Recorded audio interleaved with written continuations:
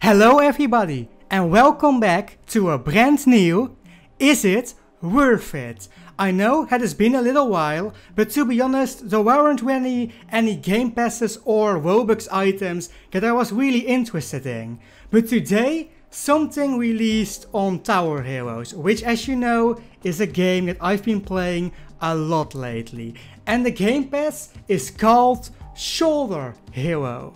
Shoulder Hero is a game pass that can be bought for 150 Robux, which, just like the Spectre Music Game Pass, is super cheap compared to other game passes. Once you bought the game pass, it is actually super simple to equip a Shoulder Hero to your shoulder. All you gotta do is go to the menu and go to the hero that you wanna have on your shoulder. In my case, it's obviously going to be Voka. And as you probably noticed right away, we are greeted with a brand new icon. Clicking the icon reveals a brand new menu in which you can equip it to your shoulder or hide it off your shoulder. Something that's also pretty nice is that you see the skin that is going to wear.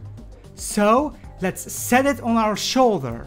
And oh my god, there it is on our shoulder. Super epic. And something that I noticed right away is that it's actually sitting on my head stack, which that is awesome, because when I read the title of the Game Pass, it was something that I was pretty scared about. To have Voka sit on my shoulder and glitch through the head stack. It's also pretty cool that she even mimics the movement of our head stack. That's a plus right away. Something that is absolutely incredible while you have this Game Pass is that you can actually set the level of which towers appear on your shoulder. For example, when we click on Voka level 3 and we equip it, and that would look probably something like this. Wow, that looks absolutely amazing. This is such a cool feature. Unfortunately, the Game Pass doesn't come with its flaws. And one of the flaws is that some towers are pretty big. And because of that, they can't fit on your shoulder. An example of this would be, for example, Fracture. The final level of Fracture is such a big model, and when you try to equip Fracture on your shoulder, you will notice that you will be greeted with the level 1 Fracture. And the reason for that is, if the model turns out to be too big to be sitting on your shoulder, it will revert back to the biggest level that it can be on your shoulder. While this isn't the biggest problem for me, because Voka, it might be a problem for some of you. As for some of you, maybe some of the giant heroes might be your absolute favorite hero in the entire game. So it is something to keep in mind. Now you are probably wondering what heroes you can equip and what heroes you can't equip.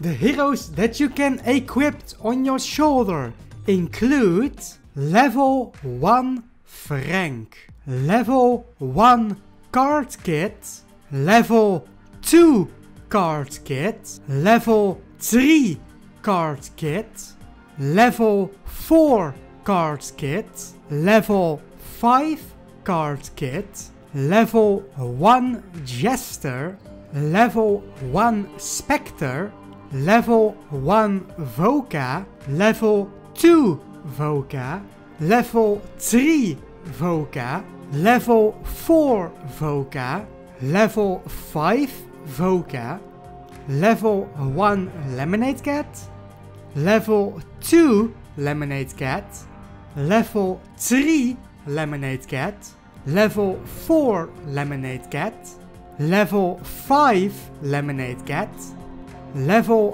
1 Bebo, level 1 Scientist, level 1 Chef, level 1 Wizard, level 2 Wizard, level 3 Wizard, level 4 Wizard, level 1 Slime King, level 2 Slime King, level 3 Slime King, level 1 Fracture, level 1 Dumpster Child, level 2 Dumpster Child, level 1 Bite, level 1 Bunny, level 2 Bunny, level 3 Bunny, level 4 Bunny, and last but not least, level 5 Bunny. All the other ones cannot be worn as a shoulder hero. So, in conclusion, the Shoulder Hero Gamepass allows you to wear most of your favorite heroes on your shoulder, change the skin and change the level, which is absolutely amazing. Also, I just can't deny the fact that I'm so grateful and happy that they took the time to put the model on the head stack, which is super cool. At this moment in time, the only problem that the Game Pass has is that some of the bigger models, which might be your favorite, can't be on your shoulder. But if you consider the small price of 150 Robux compared to all the stuff that you can do with it and the amazing thought out GUI, I don't think it is that big of a deal. Personally, I would give this Game Pass a 9.2, and it is a Game Pass that, if you want to support the developers, that you should absolutely pick up. It is super cool and super cute. So once again, in a nutshell, this Game Pass is absolutely amazing and one that is something that just is so me. It's cute, it's fun, I absolutely love it. But anyway guys, thank you all so much for watching. If you like this video and want to see more, please hit that like and subscribe button. And I will see you guys in the next video. Bye bye!